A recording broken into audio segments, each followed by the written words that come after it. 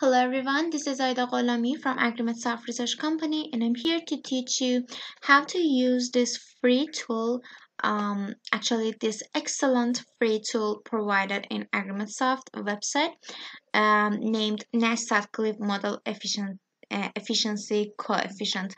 So this tool provided here, as you can see, there's some content.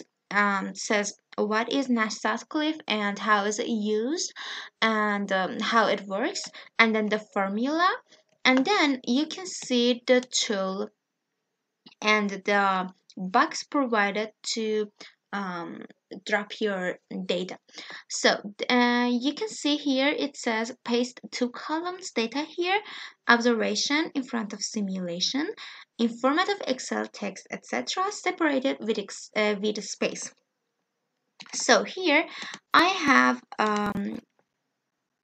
previously prepared my data observation and predicted data. I just Control C it to copy, and here Control V to paste it. You can see that I backspaced here because you don't want any free space in free row, so I just backspace it. Then you can see that your data are neat and clean provided there. So click on NSE button for calculating the Nash Sutcliffe.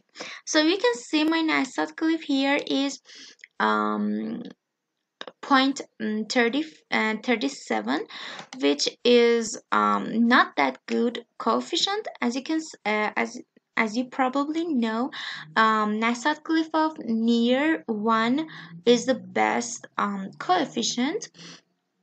Whenever it's near to 1, it says your model performs very well, and here it's not very good coefficient. Then you can see how your data scattered, and you can see the slope line. So that's it for today's video. I hope you learned something new. Please subscribe to Agrimatsoft channel and give this video a thumb up. I'll see you in the next video. Bye.